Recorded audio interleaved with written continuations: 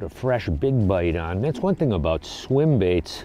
You can adjust the speed of the bait so I can fish it shallow as well as slow roll it into deeper water. That's one thing that's really true about swim baits and why I think they've become so popular. I think I'm gonna get a bite right now. Whoop. Oh, got him? Yeah. Kind of called that one, didn't you? Yeah. Largemouth bass are unquestionably one of the most sought-after American sport fish. In fact, there are an estimated 30 million bass anglers in North America and counting. In recent years, the most dramatic growth in bass fishing has been driven by high school and collegiate bass fishing teams. Tactics and techniques across the country range from big and bold to extreme finesse and everything in between. One critical aspect of successful bass fishing is lure selection. The best lure choice is often associated with the cover the fish are using and their mood on any given day. Weeds are a favorite habitat for largemouth bass, and in a lot of clear water lakes of the North Country, they can grow as deep as 20 feet of water. Crankbaits are great lures to comb vast acres of weeds very fast and efficiently. Now let's join James Lindner and Dan Quinn with some unique insights on rip cranking weeds for midsummer largemouth. Above the water, that's a hot school of bass, no question about it. Look at that. Holy cow, I think we found him. Yeah, that's cool. Look at that. Closed captioning is provided by Smooth Moves, adjustable boat seat suspensions for a smoother ride.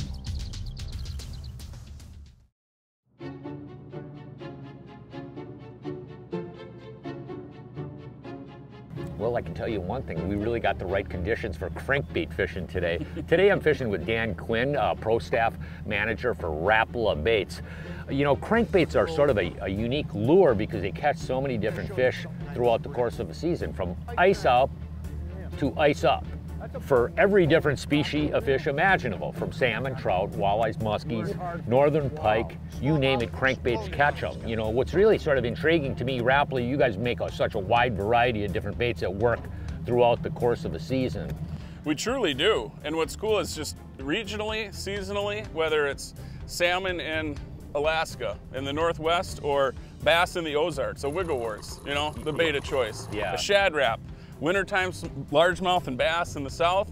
Amazing walleye bait. Well, the walleyes, I was gonna say, it's the best walleye bait, crankbait ever made. Right. What we're gonna do is actually, we're gonna be really focusing on talking about catching largemouth bass, fishing weeds with crankbaits, but we're gonna talk on a lot of other topics associated to crankbaits that will help you catch more fish this season.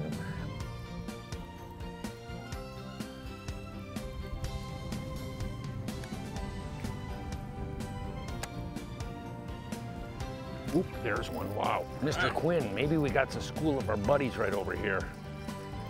Right to the left of the pole. Right to the left of the pole. Hey man, buddy. There's a leaping leaner for you. It's one thing, you get in these spots like this, a lot of times you get on the right weed edge and boy, you'll catch a lot of them in short order. Yeah. You know what I mean? We're in midsummer right now, and the fish are really can really be schooled up in these weed edges, but they are moving around That's a how you lot. want them to eat it. Look at that. Holy cow. This bait is so key for just, you know, the ability to comb a lot of water. Another bite. Oh, I gotta be careful grabbing this guy, actually. Oh, Wow. Yeah, Wow. that's what you're looking for.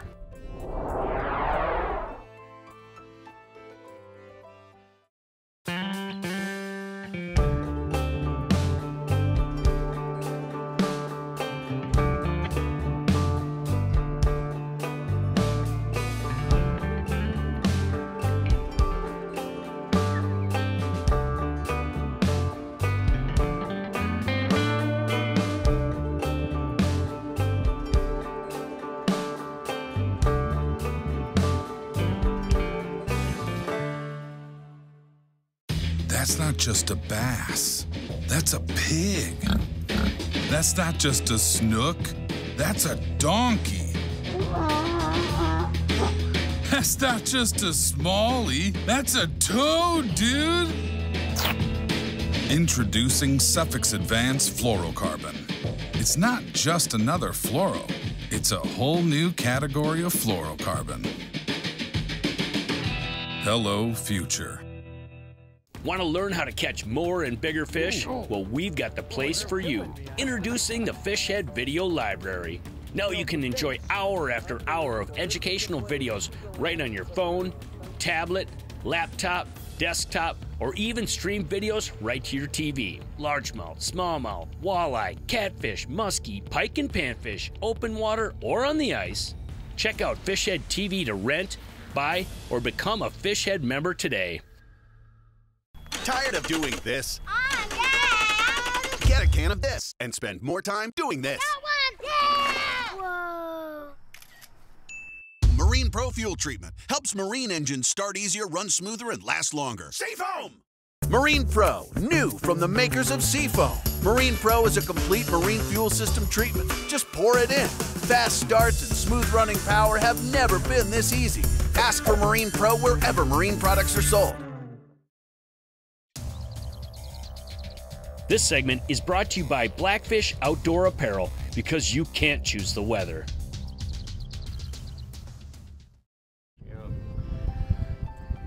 Just tick the top of some grass, and wham! Just a classic bite. Oop. Oh, wait. Oh, there he is. Boy, he just plowed it. Right on the tip. Yep, there is a good one. Come here, Nice buddy. fish. There's a little bit better one there. Come here, buddy. Boy, he was one of the ones, he snuck up. I tore it off the weeds and started reeling, and he came straight in back of the bait, picked it off, and all of a sudden I just lost total contact with the bait. He just drilled it. Come here, buddy. There's a little bit better one. Come here, buddy. Come on. Perfectly perched in the snout. Boy, he really meant business. It's one thing that these things are such great search tools to find fish, you know what I mean? And it's not only, like we're just fishing deep weed edges, but it's all different levels based on the bill is the really key, bill selection and the lure selection based on the habitat you happen to be fishing. We'll get her back in the drink.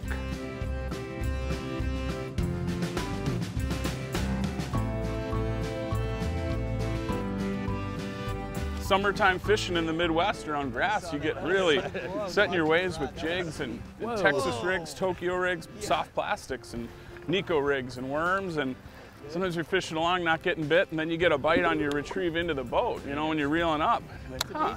And then it happens again. And it happens twice. You got to take those clues, start throwing crankbaits, swim bait, something horizontal up off the bottom.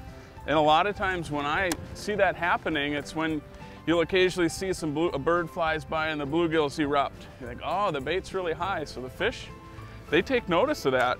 They've got to eat to survive, and when the conditions change, the bait changes. You got to adapt and go with the flow and switch to a crankbait and start catching them. It's cool when it happens and you kind of put all that together and put the pieces of the puzzle together and it works. One really important aspect of crankbait fishing is, believe it or not, boat control. We've been really fishing the perimeter of a deep weed edge, just like 10 to 12 foot of water, and casting these DT10s up along, as well as along the paralleling the edge of the weeds. But what's really important about this is actually based on your actual individual baits. As you go to get into deeper water, when you get to say 14-foot baits, 16-foot baits, 20-foot baits, generally the more refined cast, you're not moving around really quickly, you're set up in a fixed position. The spot lock feature, like on this Mid Coat, is a fabulous tool for that, because a lot of times what you do is identify some hard bottom strip of rocks, a ledge, a shell bed, and you have coordinates on there, and then you're making really long casts, driving the bait down there and getting that bait to walk for as long a period of time as possible with these baits. That's a real key. With shallower lip baits like wiggle warts and BX brats, when you're running 6 foot and shallower, you don't have that issue, because you're just using the bait as a tremendous bait to comb a lot of water really, really quickly. But it's just more talking specifically about your style of boat control to present the bait is really key. Dan, you get a chance to fish with a lot of the pros around the country. What are some of the interesting things that you've seen about their talking about color selection in crankbaits? Yeah, it is fairly interesting in the sense that a lot of them keep it very simple. In really clear water, they're going to typically try to use colors that are natural. It's pretty subtle. And then you get into dirty water, and then typically a lot of guys are gonna go bright and obnoxious so they can see it, or ultimately it's more of a solid color. You know, and ultimately another really big factor to color selection is how pressured the fish are. If the fish are highly pressured, color can be a much bigger deal than if they're not pressured. A lot of the reservoirs down south get an unbelievable amount of pressure, and minor changes and subtle changes in baits, but overall hues are what really seem to get those guys that consistently win tournaments. They're catching more fish in the same spots with baits that just have slightly different hues. I think ultimately with colors, each angler is going to have some of their own just personal preferences that you start with. You know, this kind of water quality color, you start with this and you go from there. But one thing I've found that really helps me change colors and experiment with color to see if there's a difference from a chartreuse to a natural or whatever is use a snap. It's really simple, it's easy, then you don't have to retie all the time. It keeps you fishing more often, and I'm more inclined to change colors, experiment, try other colors with a snap. Kind of a simple little addition, just makes life easier.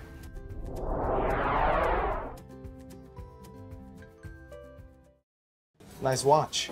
Same bet? Same bet. Same bet, huh?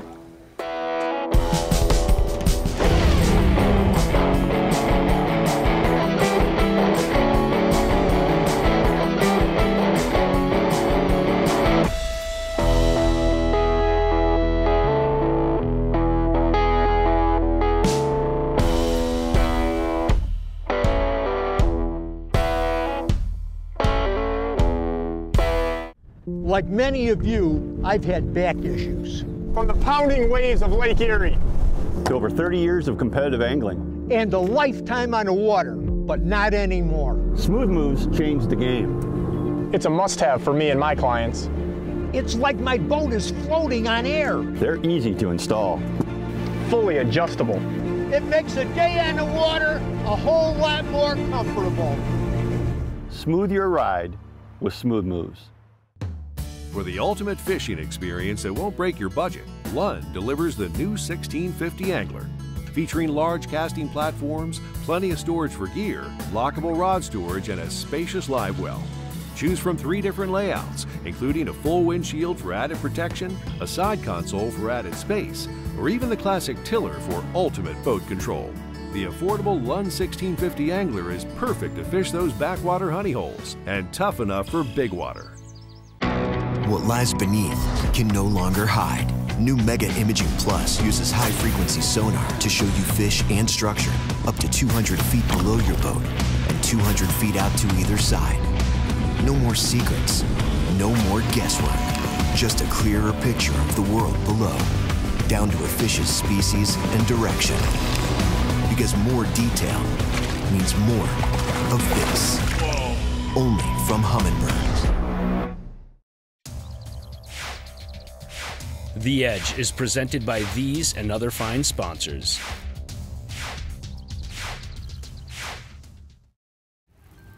Right where you're casting, there's a bass out there, a couple of them. Yeah? Yeah, like 3 o'clock right out here.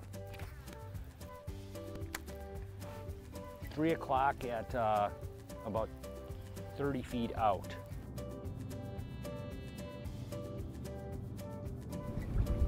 Oh, there's one. Oh. Good one? Feels like a pretty good one. He's gonna leap. Oh, there yeah. You go. There you go. Right. Whoa. That's what we're looking He was for. way out on the end of the cast. It was really interesting. You know, I bet you that was one of those fish. I actually got this Mega 360 going, and that's what I told you. There's a bunch of fish out here at 3 o'clock, and I think this is one of our buddies that were out there. Come here, come here. Oh, come here. Oh, and I got his other one. Do ya? Look at that, that's a fatty there, look at that. Real pretty one. Oh, there's a school of them, James. What? Oh yeah, there's more right there. I was gonna say, is that intriguing? That's just unbelievable. Wait, they're schooled up like That's smallmouth. just unbelievable, look at that. Look at that beautiful bass, man, that's a tank and a half right there.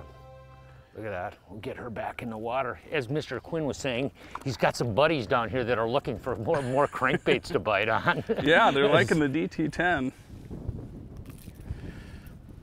Heck yeah.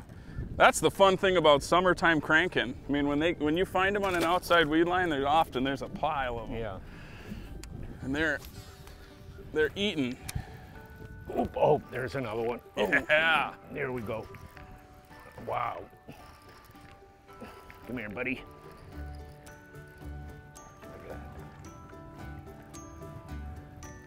Look at that guy.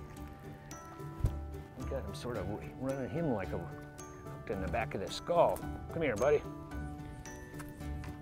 Somebody's been nibbling on him. This is Mr. Northern Pike. Okay. Lockup mode here. It's sort of interesting though, the spot we're on here, it's actually like a tip of a point, then it goes into an inside corner, and there's another one. Oh gosh, I missed him. Oh. And it seems like, you know, these fish are moving around on these spots. You know, and just because you catch them on this spot doesn't mean they're going to be there the next day. You know, a lot of times they're roving around, they're pushing around the bait fish, and they're following, they're like grazing on the bluegills that are living in these weed beds. Whoa, that boy got my attention. They're feeding on DTs right now. Look at that, there's another big one, yeah. But where the fish are pushed up, like as I was saying, there's like a great big, whoa, bummer. Wow. There's a great big inside corner here, and the fish are really seem like they're piled up in the corner right now. Oh, Mr. Quinn, that was unfortunate. That was a big one. I know, I realized that. That's an aggravation. I may have to do the tighten down on my drag here. One more chunk, we'll see how this works. I just had one knock it sideways and did a foul hook. I'm casting a little bit too far out. They're right in there. As you can see here, just watch this right in here, and you can see these are actually fish that are in this weed bed. You can see the weeds. This is directly below the boat, and then I have a bigger, thicker clumps of weeds out to my right. At 3 o'clock, the boat is pointing forward. I'm in a spot lock position, but you'll notice actually how when you sit in and watch and I get on points, a lot of times I actually see the fish moving around me. I'll see the bluegills moving amongst the weed clumps.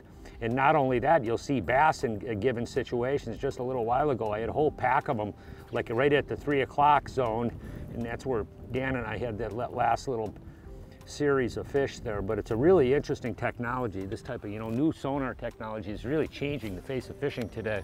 One of the key differences about fishing a crankbait in the grass is the whole general idea around a crankbait that changes in direction are what triggers the bite. So if you're fishing a DT6 or a square bill around the bank, as that bait's careening around, banging off docks and rocks and wood, it changes direction when it hits something, and that's what triggers the bite, makes the fish bite the lure. So as you're fishing around grass, it's coming along and it ticks the weeds, maybe it gets stuck in the weeds. You want to be able to reel it, dig it down there, and then snap. And as soon as it bolts out of there, it pauses for a second before you start reeling again. That's what triggers a lot of those bites. So keeping in mind that you always want the bait to be doing something different. Stop and go, you know, speed it up, slow it down, do different things to make the bait change direction, because you're not hitting hard cover like you would with a lot of other presentations and a lot of other crankbait situations.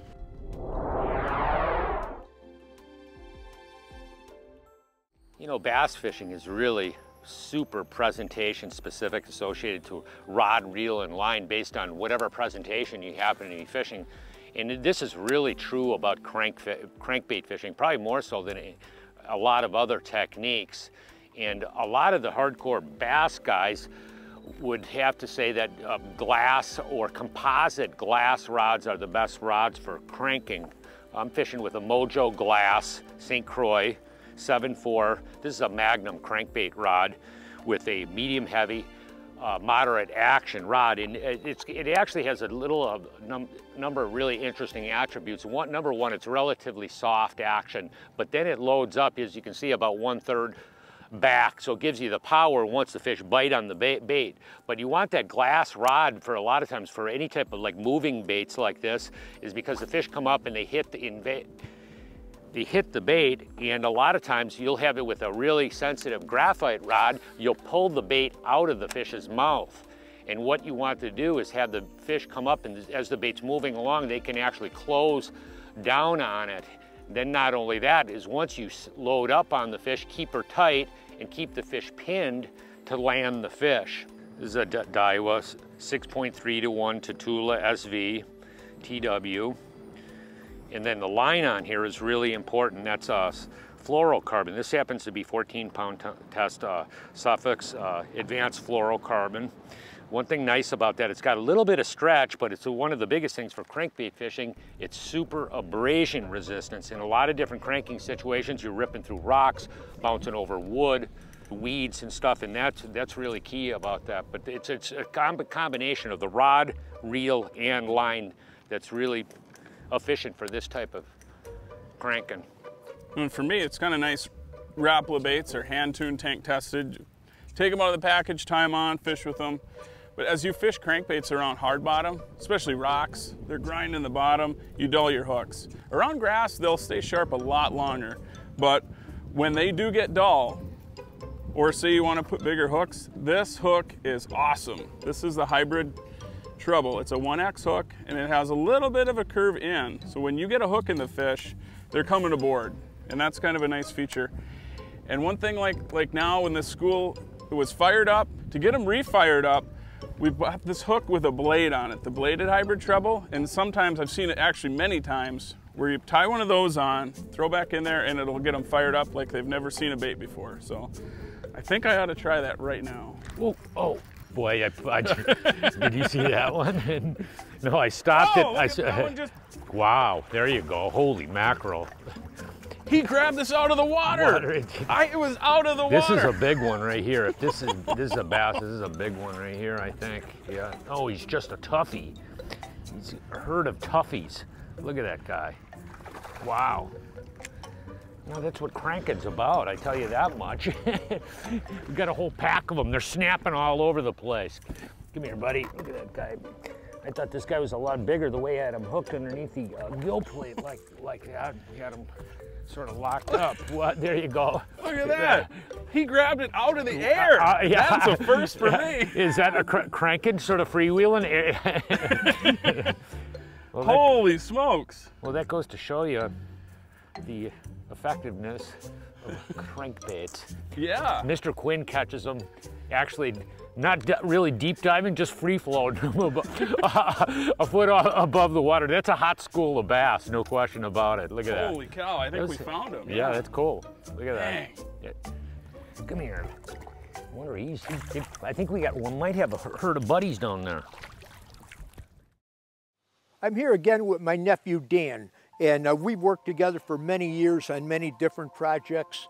He's one of the owners of Lindner Media Productions, and as a business owner, and I've been personally a business owner, small businesses all our life in the media business, and work with a lot of different people, a lot of personalities, and a lot of creative people where emotions can get into a business decision. A lot of things that sometimes cause strife and gossip, and these things always lead to division and problems. You shared something with me I found. I had a similar circumstance, but yours said it all, really. Oh yeah, a good friend of mine was working at this place, and they had, it was very diverse, a lot of women, a lot of men, different ages and all that stuff, and there was a lot of strife going on, infighting inside the company. And one day, he told me that his boss sat everybody down, and he said, I planted a leave-it tree. I'm like, what is a leave-it tree? I thought this was so cool.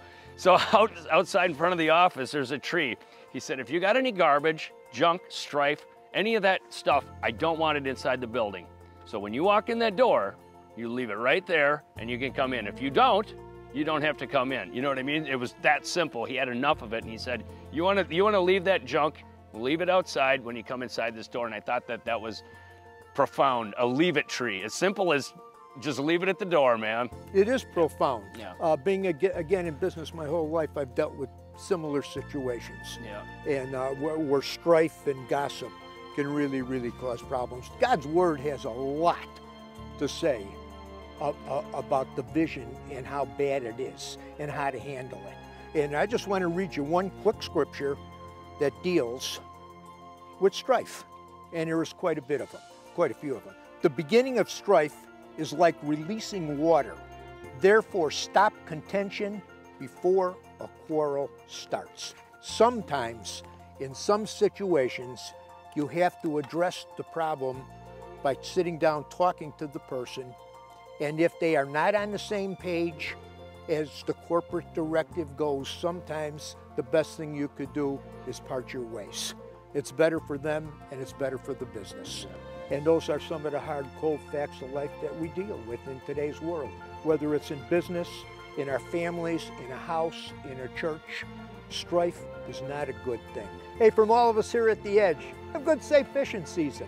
We'll see you on the water. I love that one, Yeah, Dan. start your own leave-it tree. And if you really like what you see, we got a whole lot more. So check us out at any one of these online outlets.